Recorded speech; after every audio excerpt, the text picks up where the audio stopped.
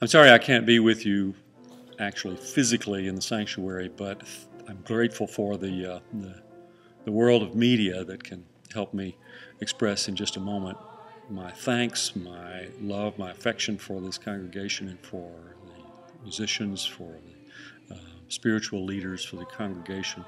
for everyone who has made my life here at Brookwood in the last nearly 2 years a very lovely experience, a very wonderful one. When I started working with the choir here 2 Septembers ago, I took a videotape with all of the choir members saying their names individually so I could familiarize myself with each person.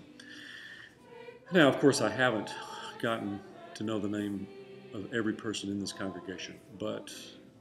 as a congregation, as a people, it has been a wonderful experience for me to lead in worship, to work with these singers, with these players, and I'm especially grateful for this opportunity. Especially grateful for my work with Melinda, with Brent, with Jeff, with Jim, with Tim Clark, with everyone on the staff, and with all of you. Thank you, and God bless you.